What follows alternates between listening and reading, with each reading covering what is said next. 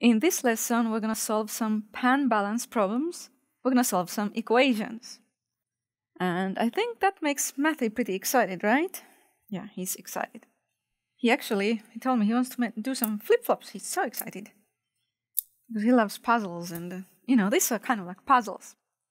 I have a balance here, a pan balance or scales. And in these two pans, there are weights, and this scales is balanced. That means that there is an equal weight in both of these pans. And now we're going to write a little equation from this balanced situation. Basically, this weight equals that weight. So I can write 10 equals this triangle plus 6. You can think of these as weights, 6 kilograms, 10 kilograms. And you can surely tell how much this triangle weighs, right?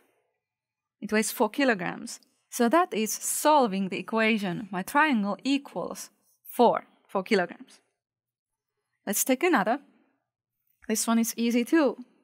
There's 24 kilograms here on this side 4 squares. So my equation that I can write is 24 equals 4 squares. And then my solution is, how much does 1 square weigh? 1 square equals 6 kilograms. So that was easy too.